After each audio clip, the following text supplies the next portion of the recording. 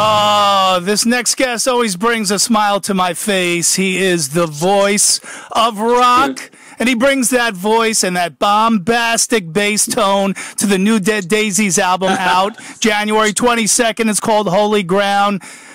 Mr. Rock and Roll Hall of Famer Glenn Hughes. Hello, sir. Oh, man. Good day, Don. How are you? I'm fantastic. Just seeing your face makes me smile, and congrats on really great new music. Man, I'm really digging in on this new album. Thank you. You know, they say, you know, America, we need unity now in 2021, right? That's what they're saying, but I don't hear anybody with a solid plan, Glenn. So what I say is everybody goes out and picks up the new Dead Daisies album, and then we're all united in rock. Yeah. Why not? Why not? It's upon us. It's coming out in the next 48 hours, the 72 hours, and we're all very excited to present this to everyone. That's right, and that's to me that's a solid plan for unity right there. Is that we all get united in rock, and man, the new album is just incredible. Obviously a big change for you coming in, replacing John Corabi and Marco Mendoza.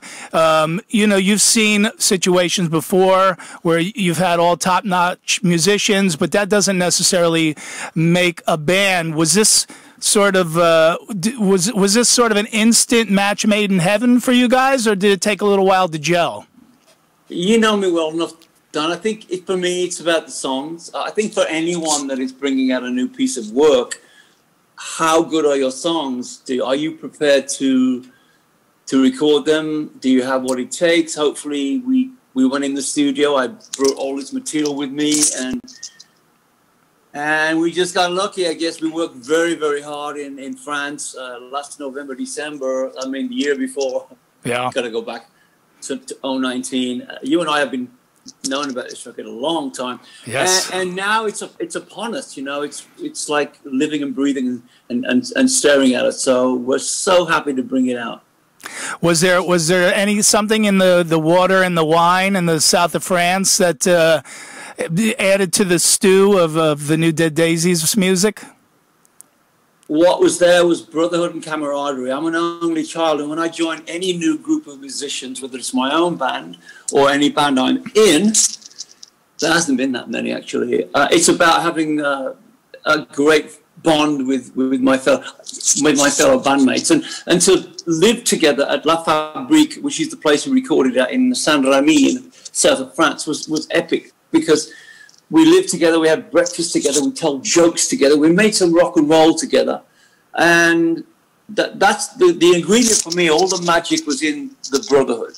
Right. So, but that's what I mean. Like, the setting actually does play a part in recording the album.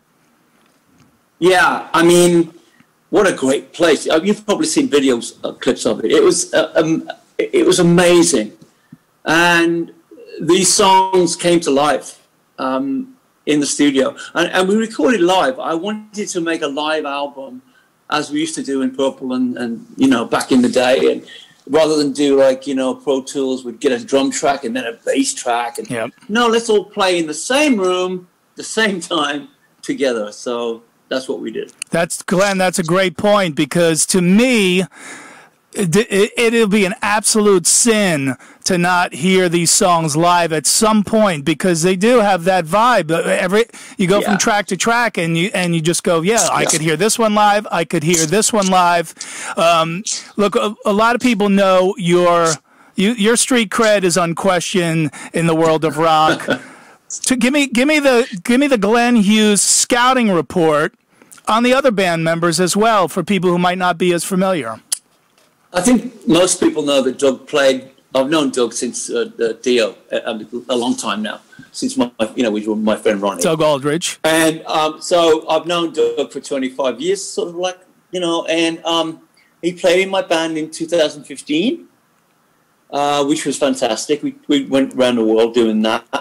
And so I've always been very close to Doug. I met Dean when he was in Journey. I had 15 years ago. I had a lunch with him. had not met David Lowy until he was the one that asked me to join the band. We spoke about that before.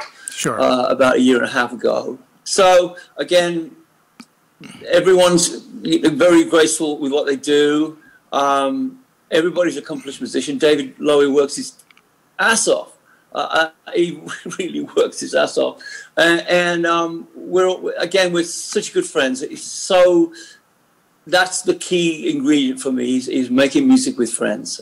Yeah.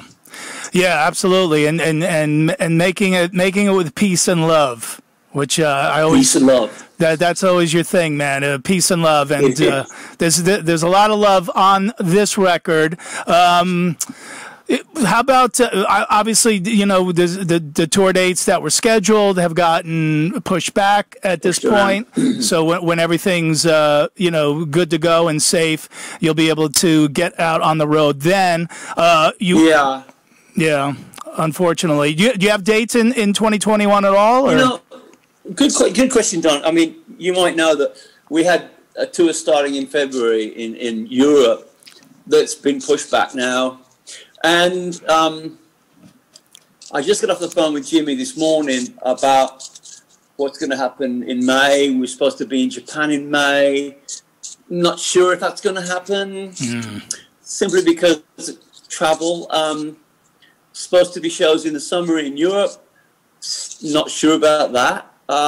In reality, most of our friends, mine and your friends, and all your audiences, people they know in the rock music, they're all starting in 2022, aren't they?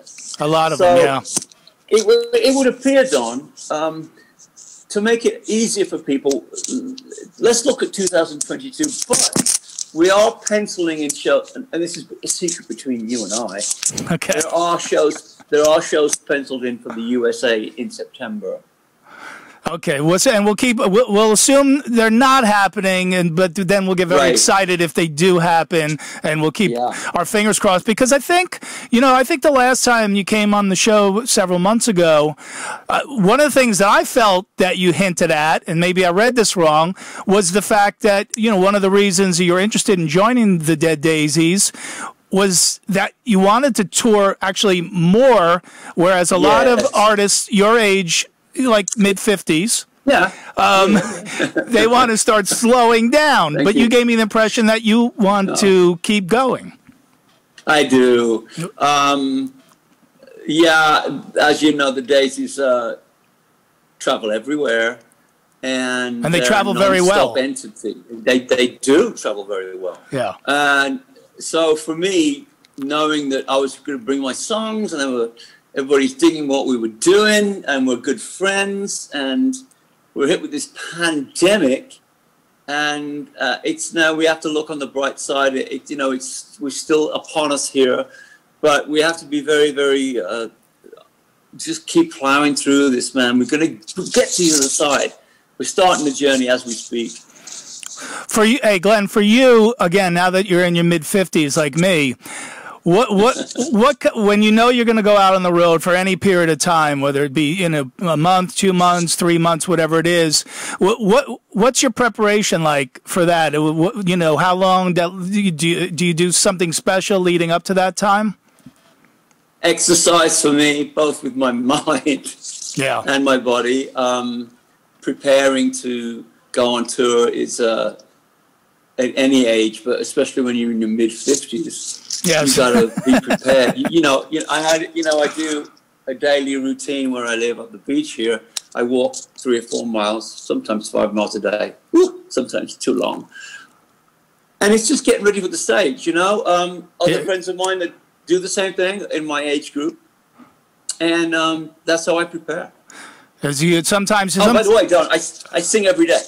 Whether I'm in the house or in the studio or outside here, I sing to anybody that will listen. If I had to guess, I would have said that Glenn probably still sings every day, and because you have help it. The good thing is if you go on these walks and you go a little too far, all you got to do is just start singing, and Gabby will find you eventually. I mean, the power in that voice is just still beyond belief, my friend. Well, there's nobody more grateful than I am about that. It boggles my mind. Yeah, and so yeah, but you bring up a good point too about, mentally too, before you go out on tour. You gotta make sure the noggin is on straight as well as the body. Yeah. Super important, right? It's so important, and again, it's I have this thing about no fear. I don't have any fear when I'm doing my thing. At home and stuff, I'm probably fearful, but when I'm out doing my business in front of the great fan base, I am very, very at peace with myself, knowing I'm doing the right thing and the appropriate thing. Yeah. So let's say we go ahead here. People love the new Daisies album, which again is called Holy Ground. It's out Friday, January 22nd. A fantastic record. You guys go out, you tour the world with it, and it's a big success. And you get home, and you get a phone call, and it's the Deep Purple camp, and they're saying, "Hey, not for nothing, but, maybe just for one time around the world, we get the Mach 2 and the Mach 3 singers together." So you have Ian Gillan, Glenn Hughes, and David Coverdale all out on the road. Do you consider it? I would not consider it. Wow, breaking news. Would not consider it. Would you like to elaborate on that at all? Because I'm way past that now. It's been such a long time ago. Let's just say that there are some unresolved problems from the past.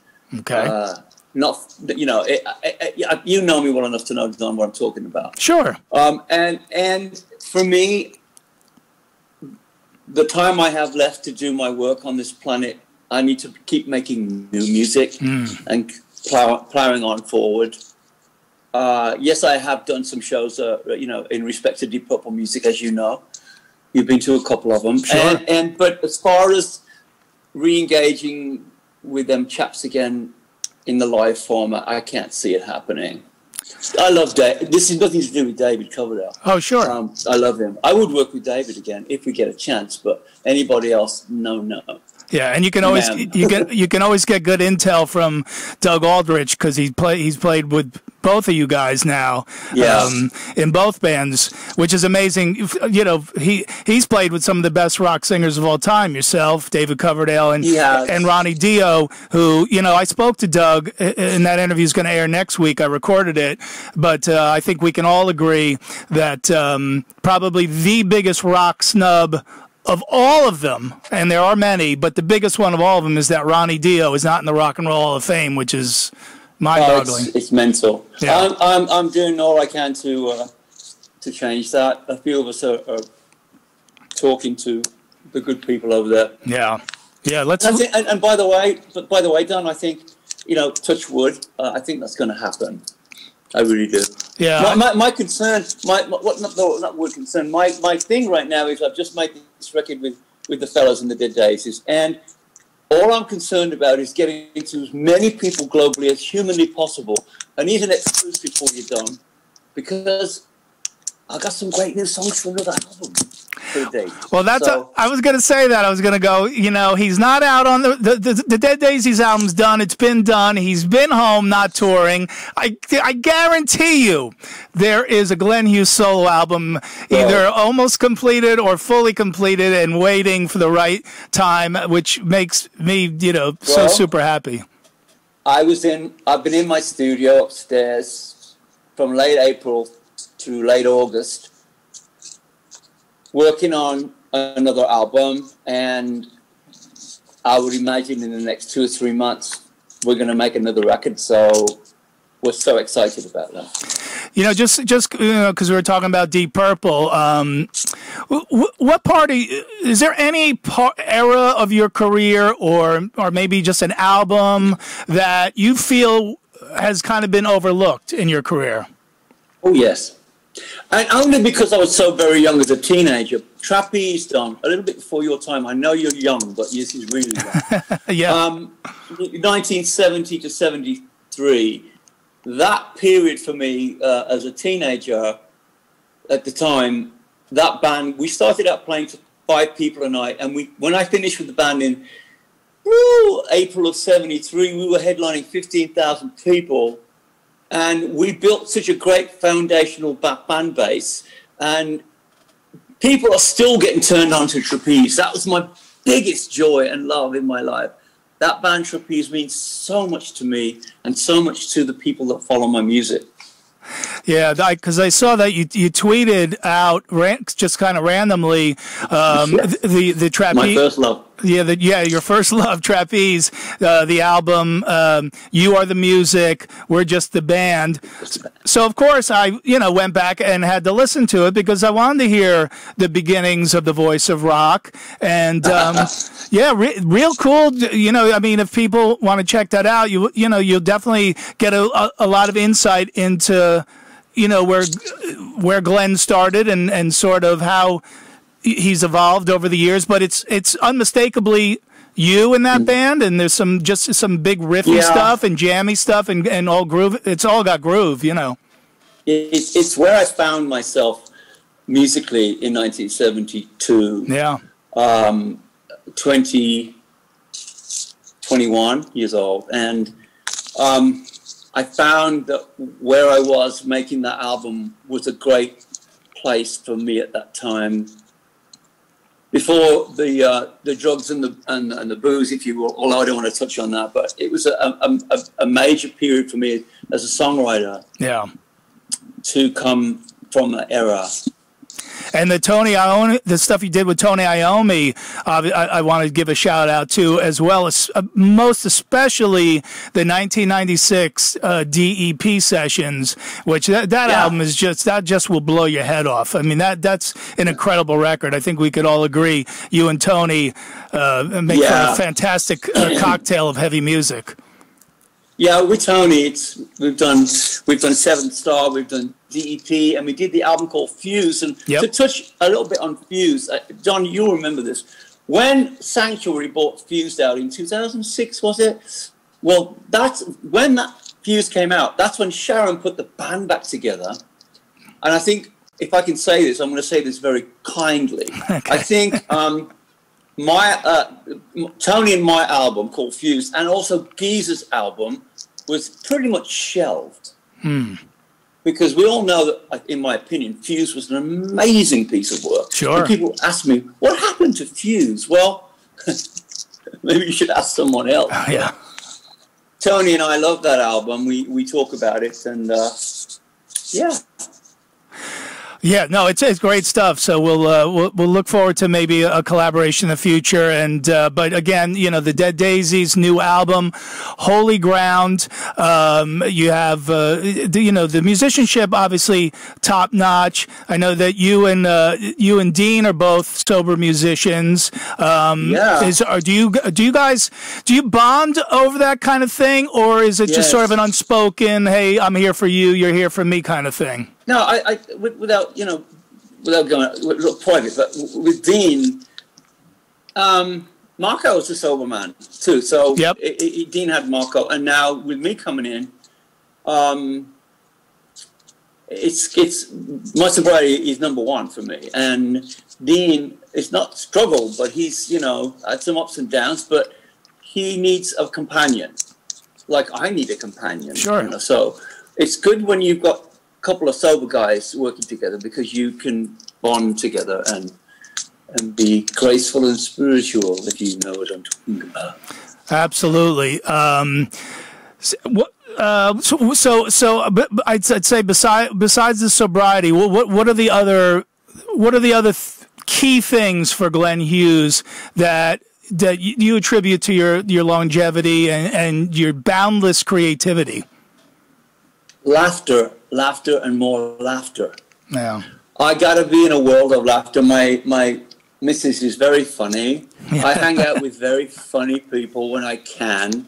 The love factor for me is it's all about love and laughter for me. Yeah. If I'm not loving or laughing, I'm walking. So I'm very fortunate that I've chosen to have a loving relationship with everybody I'm friends with. So But I got to be able to laugh, Don. Yeah, Got to be able to laugh. I'm with you 100% on that one. Did you make any New Year's resolutions? Are you a superstitious guy? I am a superstitious guy. To not hold on to any resentment at all from the past, which is major for everyone. Mm-hmm. And I just think to work harder, to stay grounded, to be thankful every day, to be really thankful when my feet hit the ground, when I get out of bed every morning, to be thankful as I walk around my house and look outside going, oh my God, I live here. And in this body I live in, it's calm. Yeah. But a pretty crazy, it looks like I'm pretty mental, but underneath the perimeter of this shell is a very calm human being.